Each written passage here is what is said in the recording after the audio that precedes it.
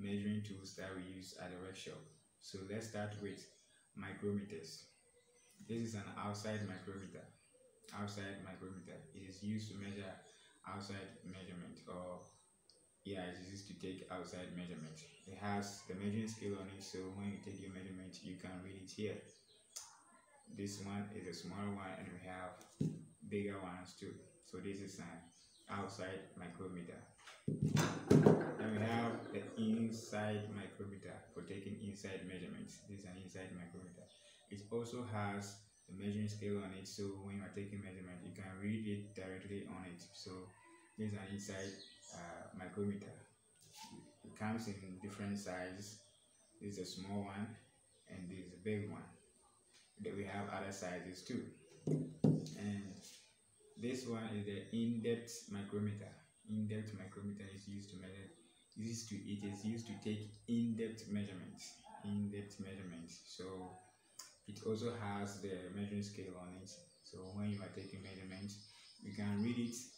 You can read it directly on the micrometer. Then we have the dial indicator. This is a dial indicator.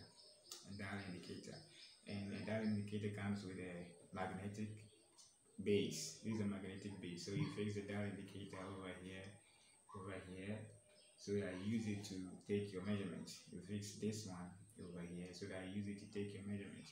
It has the readings on it. So when you are taking measurement, you read it from this screen. Then we have, this is a Vena Caliper. It is used to take inside and outside measurements, or internal or external measurements. It has the measuring scale on it, so when you are taking measurement, you can read it directly on the Vena Caliper. Then this is outside caliper. It is used to take outside measurement or external measurements. And then this is inside caliper. It is used to take internal measurements. Inside caliper and outside calipers doesn't have any measuring scale on it. So after taking your measurement, you have to use the steel rule to indicate the correct readings on the steel rule. Then we have the filler gauge. This is a filler gauge, like a leaflet object. The filler gauge is used to measure gaps, tiny gaps between 2 points. So this is the filler gauge. This is how a filler gauge looks like. Then we have the thread gauge.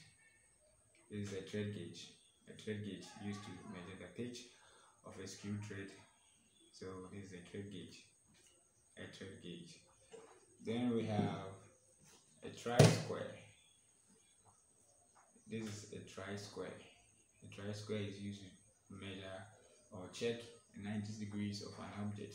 You see the way it is shaped in a 90 degrees form. So it is used to check 90 degrees of an object. It has a measuring scale on it, so you can use it to also take readings. Then we have the steel rule. This is a steel rule for taking measurements, whether it is length or distance. So this is a steel rule. It has a measuring scale on it.